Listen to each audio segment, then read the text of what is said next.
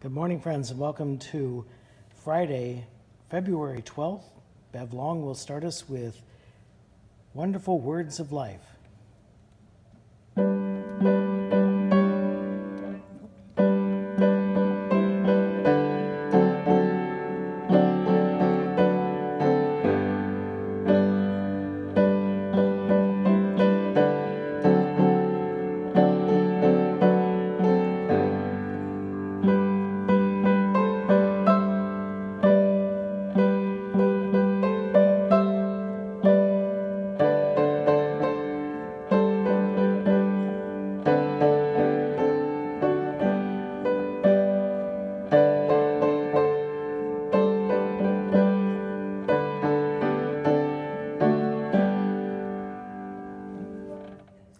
Our Friday devotion is from the Upper Room Disciplines, written by Beth Richardson. And the scripture this morning is Psalm 50, 3-6. Our God comes and does not keep silence. Before him is a devouring fire and a mighty tempest all around him.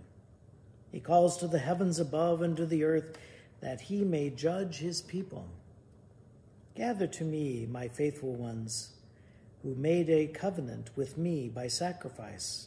The heavens declares his righteousness, for God himself is judge.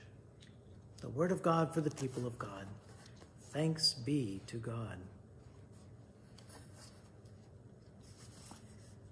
These are troubling words in Psalm 50. Before God is a devouring fire.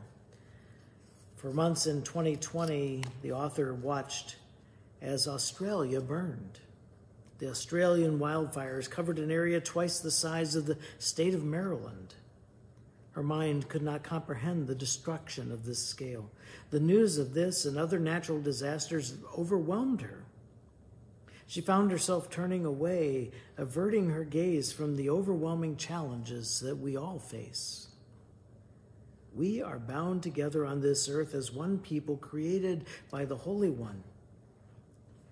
Our psalm names us as faithful ones who made a covenant with me.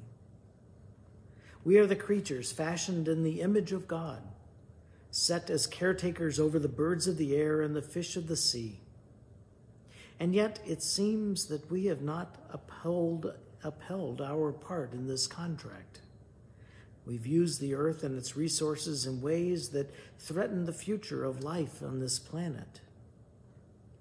Growing climate change is producing catastrophe, droughts and fires, rain and flooding, melting of the polar caps and rising oceans. Often these days, the author finds herself paralyzed with fear for our future. In Psalm 50, we find God arriving as a judge, ready to hold court with the heavens and earth as witnesses. She imagines this statement from the Creator: "Human ones, I gave you dominion over the earth and all its creatures. You have taken all that you wanted and left brokenness. I made covenant with you, and you have broken my trust." What is our reply to these charges? How will we respond in this time of crisis? May our hearts and lives be transformed by God in these days of challenge.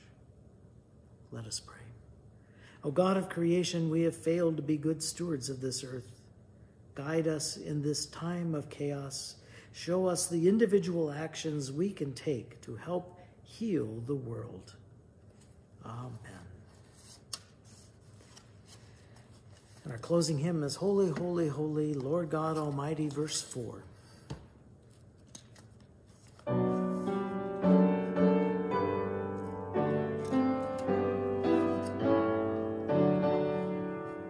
Holy, holy, holy, Lord God Almighty, all thy works shall praise thy name in earth and sky and sea.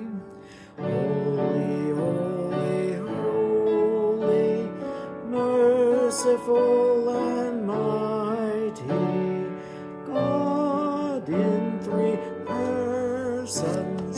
blessed Trinity.